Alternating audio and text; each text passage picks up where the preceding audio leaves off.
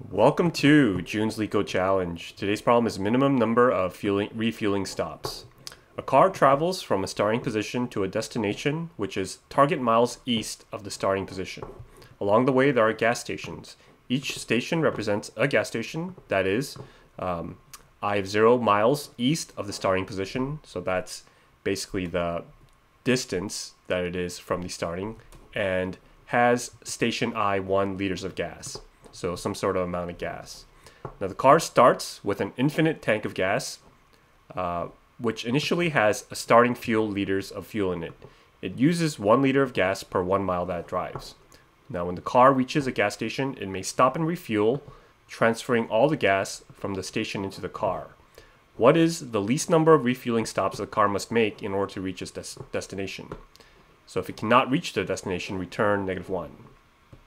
Note that if the car reaches a gas station with 0 fuel left, the car can still refuel there, so it's inclusive. If the car reaches destination with 0 fuel left, it is still considered to have arrived. So great.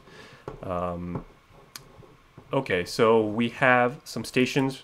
Let's just look at this example here.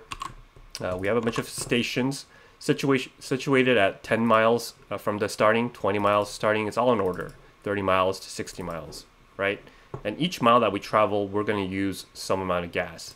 Now, we start with some fuel, and as we move through our stations, if we run out of gas, we need to pick up some, and we want to try to minimize the number of stops that we take.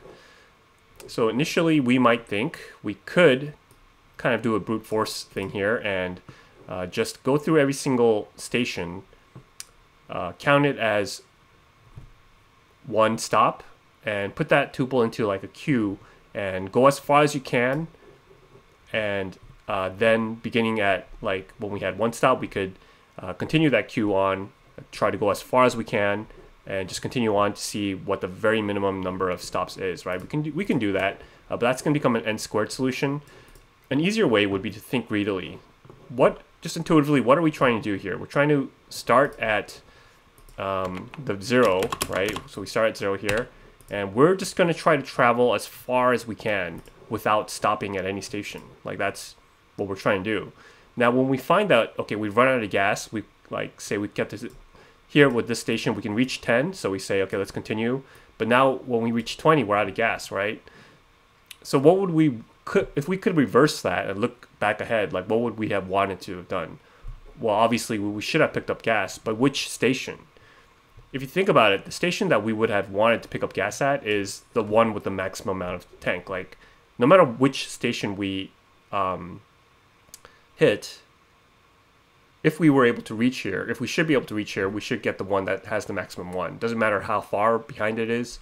It's just that this up to this station we're able to get here. So wherever these stations are from before, we want to get the maximum one. So we can use a heap to keep track of that.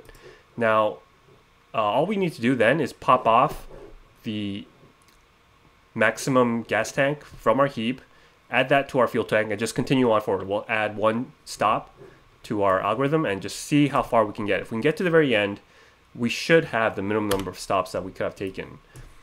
All right, so we need a couple things here. We need a heap that's going to keep track of all the previous amount of tanks that we've seen. We're going to need our output, which is going to be 0. And we also need a previous, but I'll explain later why. All right, so for, let's see, distance and amount of gas in stations. And let's keep track of the fuel we have. We start with fuel. We'll just call this fuel, just to make it a little easier. And that's going to be start fuel. Okay, so we have a target that we're trying to hit. And I think we're actually going to have to add the target as well here. Target's just going to be, it's going to be another list. Target with 0 because there's no gas here at the end. Okay, so the first thing we want to check to see is at this distance we would have how much fuel left, right? So at this distance we would have fuel minus equal amount of distance. But keep in mind, it's actually not at this point going to be the distance. It's going to be the distance from the last station that we've seen, because we're checking every single station, right? And to store that, we're just going to store the previous one here. We'll say this distance here minus the previous, and that's going to give us the total distance from our last station. And each time we do this, we're going to set previous to now equal the distance ahead. All right, so if fuel, if fuel is less than 0, that means we should have picked up some amount of gas from before, right? So to do that, I'm going to just do a heap pop from our heap. And since heaps in Python are a min heap, I'm going to have to make this I'm going to have to flip it to be negative. And I'm going to go to fuel plus or equal negative heap pop. And we have to update our answer output by 1 each time we do this. Okay, so it's actually not if, it's going to be while, right? While fuel and while there's a heap. So while heap and fuel is less or equal to 0, we're going to try to add as much gas, the biggest gas that we had from before, to see if we could have gotten here. Okay, now if at this point, let's say we've exhausted our queue or our heap and fuel is still less than 0, well, then we have to return -1 because we can't even reach here no matter what we do. Finally, we want to add back into our heap push into our heap, the amount of gas here, but make sure to make that a negative because we want this to be a max heap.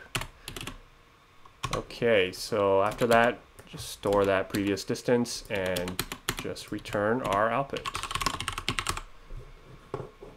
So let's make sure this works.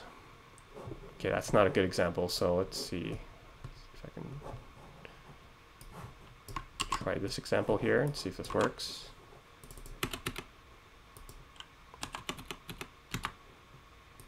And stations. Okay, looks like it's working. Submit it. And accepted. So time complexity wise, we use n log n because it's going to be O of n, and then because of this heap, it's going to be log n. So n log n, and we also use O of n space because of our heap. And that would be it. You can certainly do the other method where you basically check every single, like how far distance you can go, kind of is like in a nested loop, adding it back to a queue, but this works a lot better and it's obviously more efficient. So we'll end it here. Thanks for watching my channel. Remember, do not trust me, I know nothing.